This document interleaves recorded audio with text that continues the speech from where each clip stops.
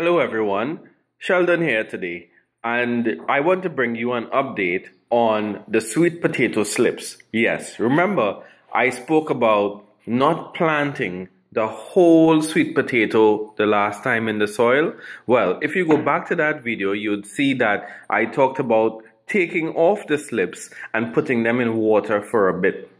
Now, forgive me, but in my excitement to transplant the slips into water, I really forgot to show you how you take off the slips. Now, yes, I'm at fault, but hey, what you gonna do? I'm excited. But anyway, I saved a few slips on this one here to show you how you take off the slips. Okay? It's quite easy, it's quite simple, but I know you'd be asking how do you do it, so I'm just showing you how you do it. And firstly, you want to look at how high the slips are. You don't want to do a slip that is too small like this one here. You see this one? This one is too small, so I left it on that potato. I want slips that are tall, that are really excited to go into the water, excited to grow up, excited to go into the big pot, excited to show that, you know, they can bring forth 20 pounds of sweet potato for me. Yes, this is the slip. So I want to show you the slip, and I want you to be excited as me as you look at the slip. Okay, you grab a slip like that, you just pinch it, and you put it in water. All right. So as you can see from these glasses here, I've already put these in water, right? So I'll just put this one in here for now. And I wanted to also show you that I had done an experiment to see for myself how long it will take for roots to come. Now, can you see that root? Can you? That root is approximately, let's say 4 days old.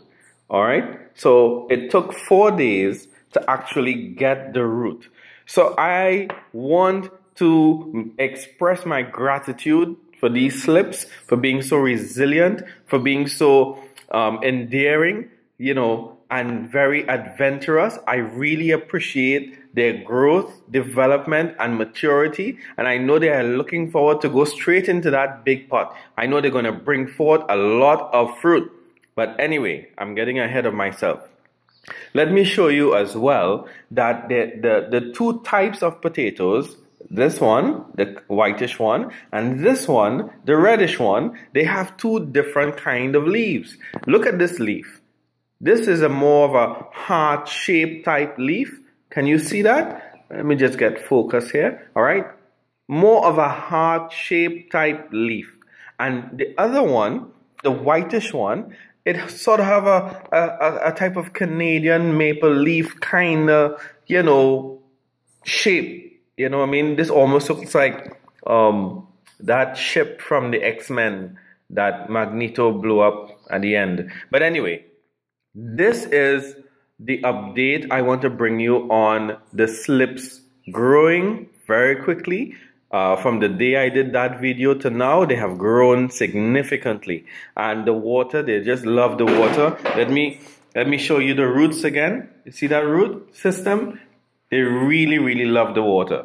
So don't be afraid to try it in water. Don't be afraid to really experiment with what you have and how you're going to do your stuff. So this is the update. This is me showing you how you do all the slips in water. The next step from here, as they get more root on the slips, then I put them into the soil and then, you know, do what they have to do off to college and all of that. All right. So Sheldon here, and I always say, check us out on social media. Check us out, you know, wherever you are, and I really enjoy you staying tuned and looking forward to seeing more videos and more pictures and more updates. So this is Sheldon signing off. You celebrate life with greenery.